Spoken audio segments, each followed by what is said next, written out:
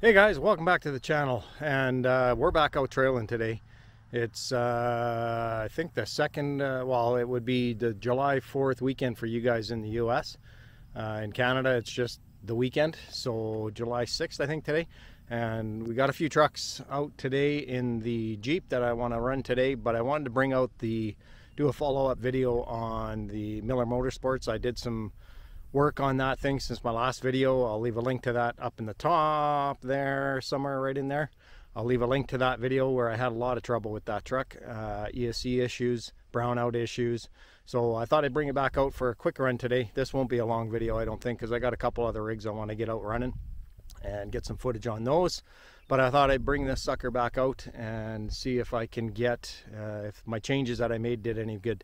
So I did some ESC changes and did some programming, see if I could get drag brake working and find out why I got that click. I couldn't really figure that out, but we're going to give it a go here. We'll do a little bit of footage, maybe 15-20 minutes of this video. We'll see how much I get, but just do some crawling pretty close to the truck here. RC Noof may be coming out today to join me, so he may be ringing a couple rigs out to join me and we'll do some trailing. But so far no snakes, and I just had a snake wrangler meet me came up from the coulee in the parking lot there, and he said he didn't come across any rattlers, just a bull snake today, so that's a good thing. I'm aware there I came across a rattler on my last video, so we will keep our eyes open for those because we're supposed to hit plus 28 degrees Celsius today, so they're going to be out and about. He did see one bull snake, so that's not a big deal. So we'll see what we can do with the RC four-wheel drive Miller Motorsport, see if I got it fixed up a bit. And we'll stick close to the Jeep here because I do want to get another rig out today. I just wanted to give this another test on the coulees and see if I got something. So we'll do some climbing and some crawling just on a few spots here and see if we got it fixed. All right, so stay tuned.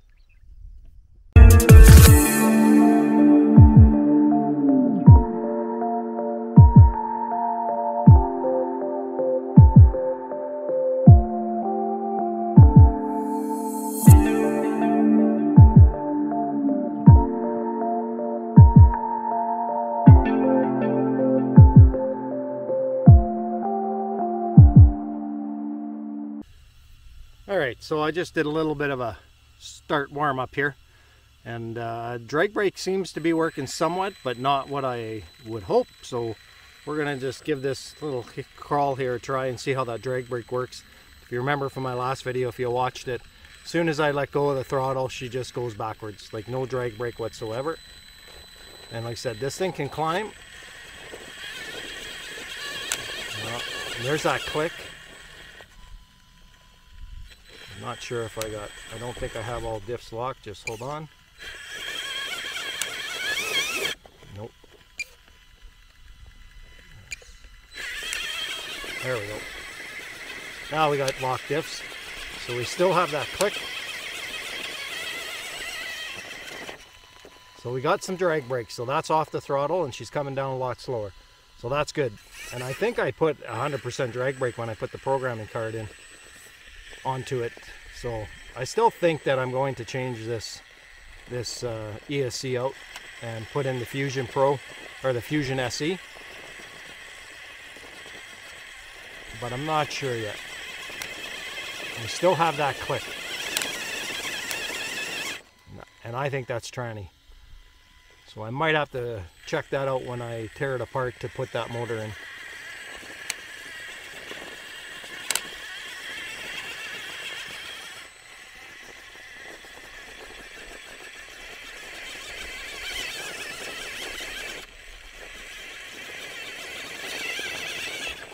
Oh, we almost had her.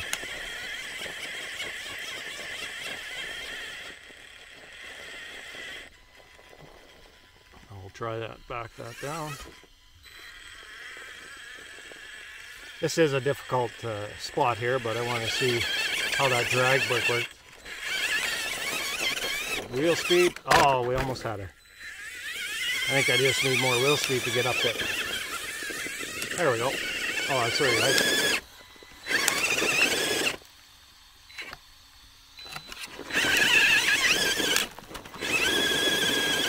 There she is.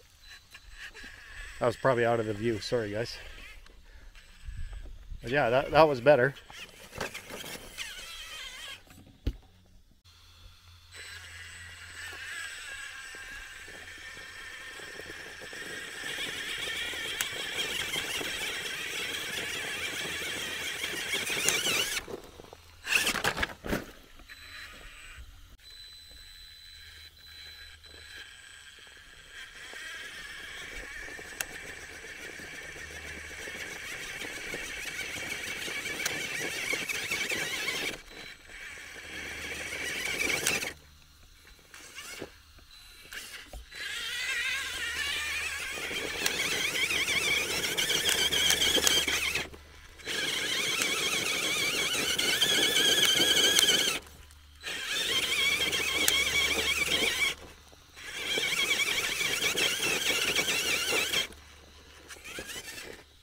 tough spot. Just can't get any grip.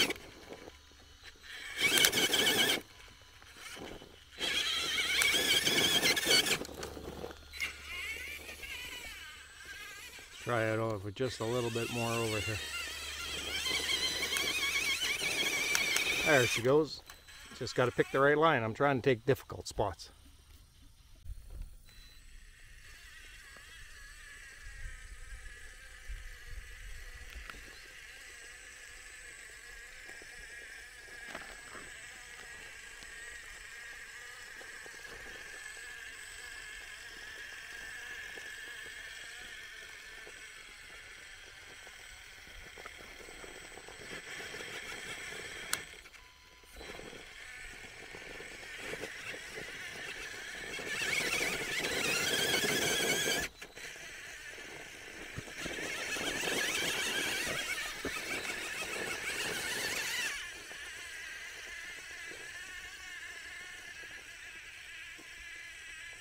Like I said, it can climb.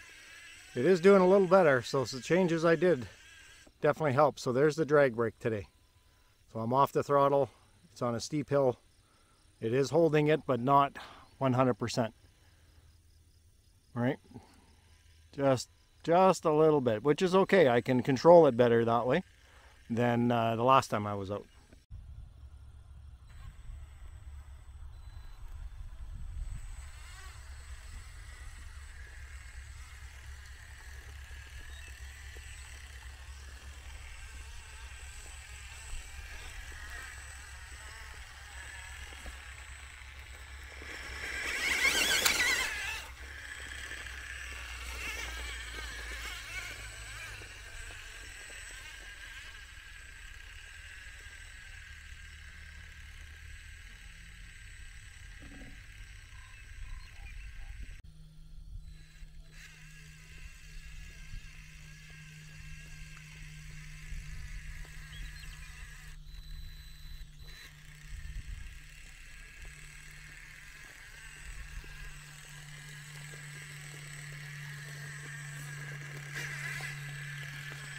She is definitely doing better with the changes I made.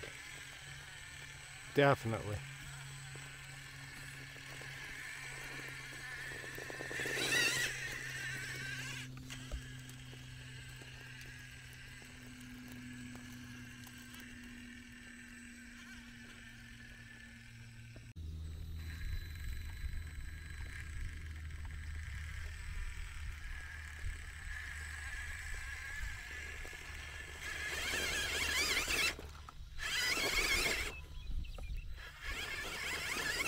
I think there's a stick there that's stopping the rear tire. So, yep, big root.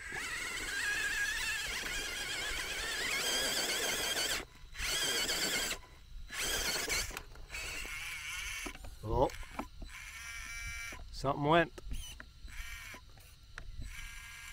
I got nothing.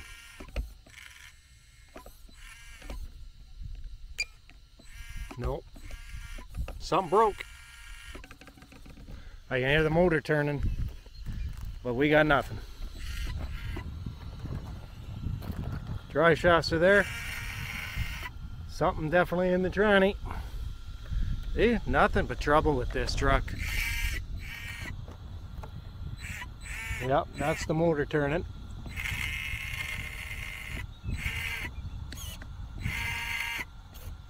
Shifting from high to low gear. Nothing. But yep, well, that one's done for today. Told you this wasn't going to be a quick. Something went in there. Maybe something broke in the tranny for sure. Oh yeah, I got nothing now whatsoever. So we still have, it's not browning out, we've got connection. But something in the transmission has definitely gone. I wonder what that is. Alright, well, that's the end of that rig for today. I will have to say, this video was short, guys, so there she be. She's done. What, maybe 10 minutes in? 15 minutes in and we got more trouble. So something in the transmission let go. Motor's spinning. So spur gear maybe, pinion maybe, but we've got movement there. So thanks for watching. A little bit of an update on it. I thought I had it, and now we got more trouble. So maybe that was the clicking issue that I was having, and it finally let go in the tranny. I probably should have took that apart, but I guess I'm going to be taking that apart now. But yeah, so I'm not sure. I can see my cables moving. I got steering. I just got nothing in the tranny. But you can hear the spur gear turning. So something definitely broke. All right, thanks for watching. Remember, like, subscribe, share. Doesn't cost you anything to hit that subscribe button, and we'll catch you at the next one. Maybe I'll do an update video when I tear this thing apart, and it's probably not going to be very soon that I tear this thing apart. I've got other rigs I want to run. It's summertime, but we'll see. Maybe I'll spend an evening tearing it apart and seeing what I broke and getting some parts on order, because something went. No doubt about that. See, nothing. Steering's good. It's all free flowing now. All right, guys, thanks for watching. Stay safe out there. Wheels to the ground, and we'll see you at the next one. Hey guys, just wanted to add a little clip here to the end of that horrible run video of the Miller Motorsports. I got home. As you can see, I tore the transmission and motor system out, and tranny's good. No issues with the transmission. It feels really good. Everything's turning good. Same with the transfer case. Everything in the transfer case is turning good. So not too bad to get the motor out. I didn't disconnect any of the cables or anything. So I just pulled the bottom skid off and was able to get the motor cover off without too much issue. And it just mounts onto your bottom skid here. And there's your drive shaft transfer there. There's just a I don't know what the hell you would call that. There's a bearing transfer there for the differential going to the front drive shaft. So that wasn't too bad coming out. It was actually pretty easy, and I didn't have to disconnect anything. But when I took the motor out, this is what I found. So I pulled the motor off the transmission, and this is exactly how that pinion was. So RC4WD drive, not really good quality control. Like, that pinion is not at all. I don't even know how the thing was running. So obviously that grub screw has backed off, and you can see on there, hopefully you guys can see where it was tightened on there. You can see it on the shaft. Let's see if we can get it to zoom in there. Probably not. All right, like, you can see the marks on the shaft right here where it was on there. If I back up a little bit, but yeah, not good. So that pinion was completely off, and it was sitting in there like that when I took the motor out. So not even catching this this gear here on the inside of the transmission, which is on a shaft that feeds in there. You can see the gears, the planetary there moving. Right, so everything in the transmission is good, and everything in the transfer case is good. So, and it's very smooth. So I'm not impressed with that. So I was thinking about changing out to the Fusion SE. It is a bit longer of a motor, so I may have to do some work getting it to fit so I can put the motor cover back on. It may not go back on, because if you put the motor cover back on, there is a little bit of room there. I got the screws in the bottom, so I don't like even the screws. Like, those are Phillips heads. Like, come on now, RC4WD drive. Like, what are you using Phillips for? Just unreal. Anyways, so there is some room there, but I don't know if that Fusion 2-in-1 is going to fit in there. So I'm not sure what I'm going to do yet. I haven't decided if I just slam this sucker back in, but I'm still having issues with programming the ESC for forward reverse. I just can't get it to program. So I'm just undecided here yet. But I thought I'd show you guys what I found, and that is what happened out on the trail today. The pinion just slipped in there and was not engaging anymore, and that was the end of it. So just wanted to add that, guys. So not a transmission problem, freaking pinion problem. RC4WD drive, you need to do some quality control. This was not a cheap freaking rig in Canada. 800 bucks. So come on.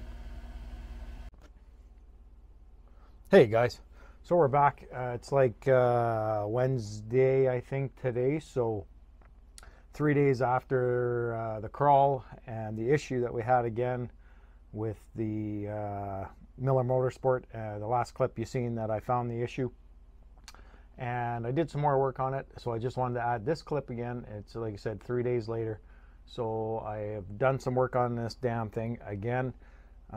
Put everything back together. I put the old motor back in. I decided to give it another chance. I'm not ready to give up on it yet, and I didn't want it to beat me. So what I did is I put it all back together, put the original motor back in, and got it running. And it was the drag brake was really bad again, and very low reverse, like no power for reverse, just really slow.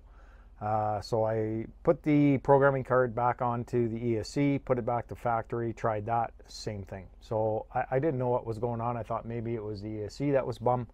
So what I did is I deleted the model, because I have taken this off of the stock radio system and put it on the Spectrum Rugged 5. So I did install that right away when I bought this truck. I put the receiver in, got everything hooked up and running. So what I thought I would do is maybe it was a radio issue. I went in and tried doing endpoints and reversing things, reversing the rotation of the motor, even changing to the point of changing the wires on the ESC, because it doesn't matter which way you got those wires connected. It just depends on the way you got it connected, the way the motor turns. So I did all that. I thought, well, you know what I'm going to do? I'm going to delete the model off the radio and start fresh. So before I bind with the truck, I set the model up. I had copied down all my endpoints and travel and stuff for the shifting servos and all that good stuff, the two-way shifting switches on the Rugged. Got all that written down, and then I deleted the model and went back and started it and put it all back in, and then I bound the truck to the radio.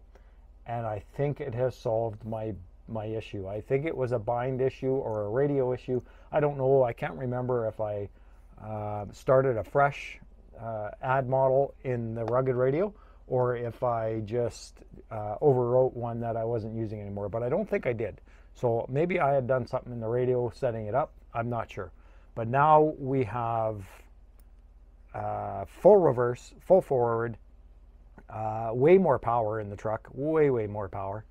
All the servos are working, all the locking servos are working, the four-wheel drive, the locking diffs, the two-wheel drive system is working, the two-speed transmission is working fine.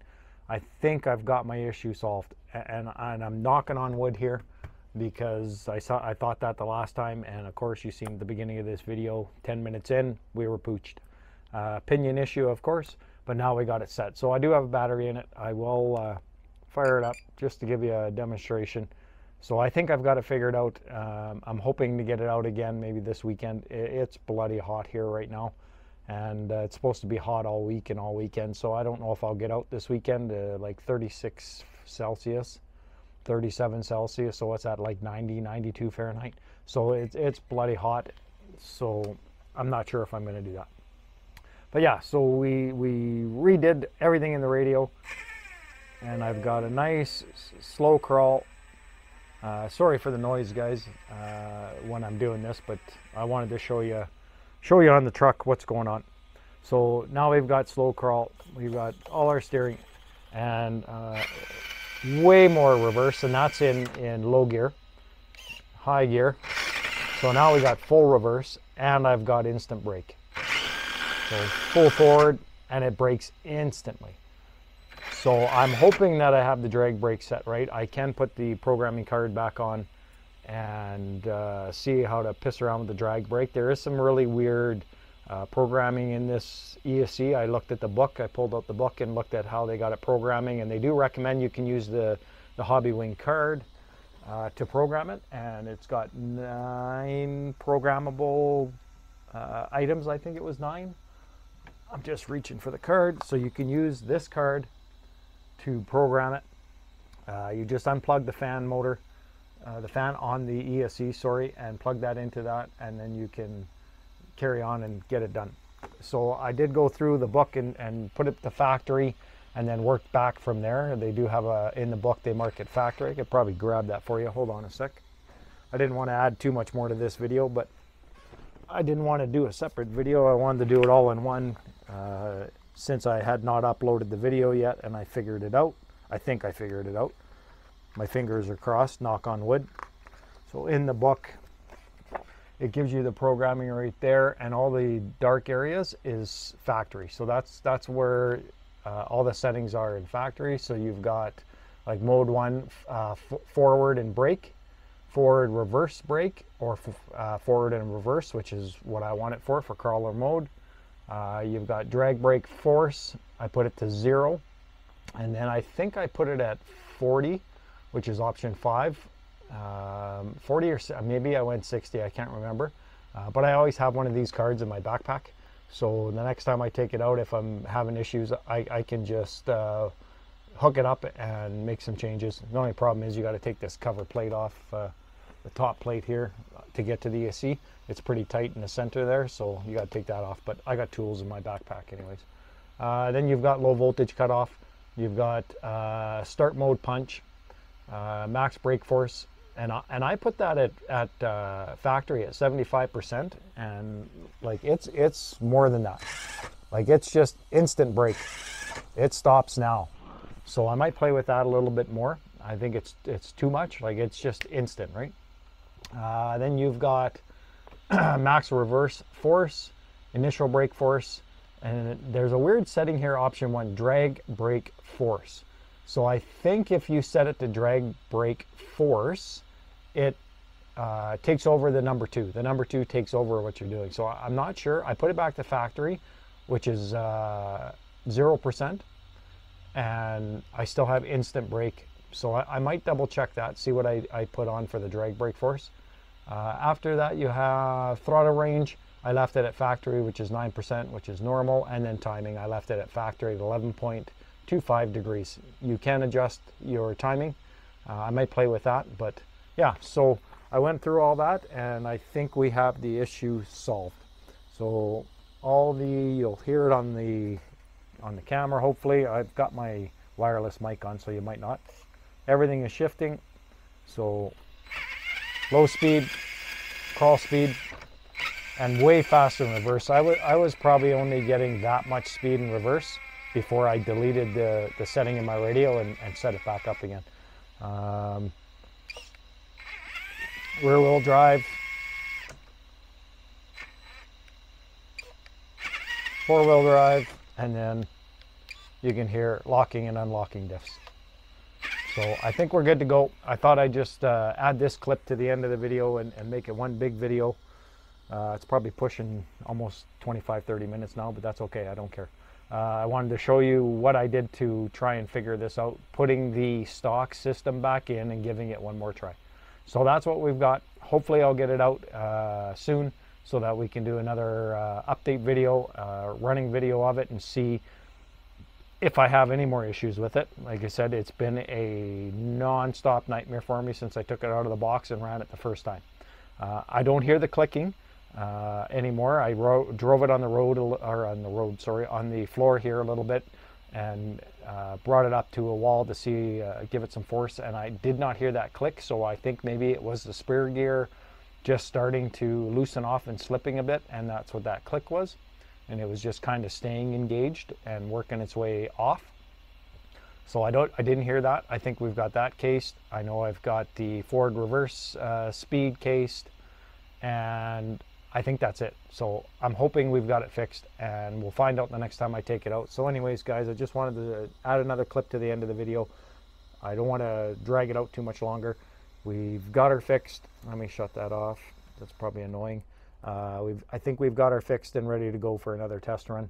Hopefully a full day of crawling, like my first video, which I adjusted my driving habits to deal with the brownouts and the no drag brake and garbage that I dealt with that day. But I think we've got it fixed, so hopefully that's got it, and we'll get her back out on the trail. So thanks for watching again. I know I've said it a couple times now in this video, but thanks for watching. Make sure to like, subscribe, share it out. Leave me a comment below. Let me know if you're having any troubles with your RC four-wheel drive Miller Motorsports like I am. Maybe this video will help you if you're having the same issues. But like I said, RC four-wheel drive needs a little bit better quality control when they're getting this stuff from the factory. I know it's probably coming from where we all know it's probably coming from, but there's got to be a bit better, more control. Like, I paid a lot of money for this rig, and all I've been doing is wrenching on it. No broken parts, though. Haven't had to replace anything. It's beat the shit from that first run that I did. You know, I'm missing one of the light lenses on the back top there. Both the rubber stoppers on the bump stops here came off. I can't find them online at my local hobby shop that brings RC four-wheel drive stuff in. I can't even find it on their website. So I don't know what I'm going to do with those yet. I don't want those poking holes into the diff. But yeah, so anyways, I'll leave it at that. And thanks for watching. And like I said, like, subscribe, share. If you haven't subscribed, please do. And for those that have just subscribed, I bounced up like 10 since Sunday, since I put up that Zool video, and it's getting some good traction. So thank you for everyone for watching and commenting on that one. I'm much appreciated. And remember, everyone stay safe, keep the wheels to the ground, and we'll see you at the next one.